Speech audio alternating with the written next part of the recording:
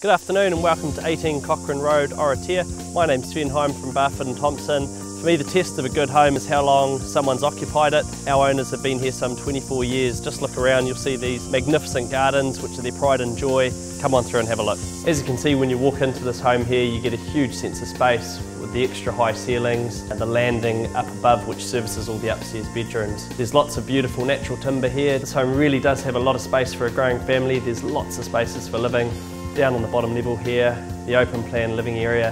To the left, there is a nice formal lounge. Up above, just off the landing, there's also another little nook here. Great area for the kids to hide away and play PlayStation or just relax, or for mum and dad, a great space to read a book.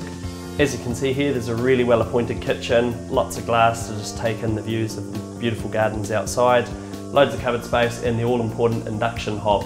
Winter's covered, as you can see, there's two fireplaces in the open plan living, one at the formal end of the lounge and the other down by the kitchen with the huge exposed flue, and the fireplace down the end by the kitchen does have a wetback system.